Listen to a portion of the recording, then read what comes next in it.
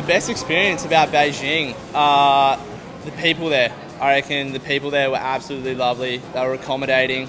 They were really funny and they really enjoyed us having there. So I would say that, yeah, the people of Beijing were awesome.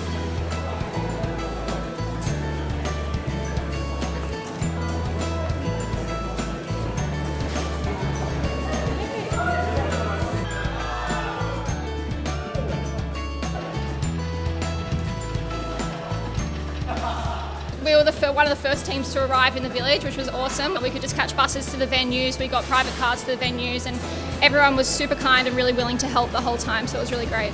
We were some of the first people to come and compete there internationally, and the first people to be skiing in China. We experienced that, which was pretty cool. I never thought we would experience that, so a big thank you to them, and we felt very welcome under pretty trying circumstances.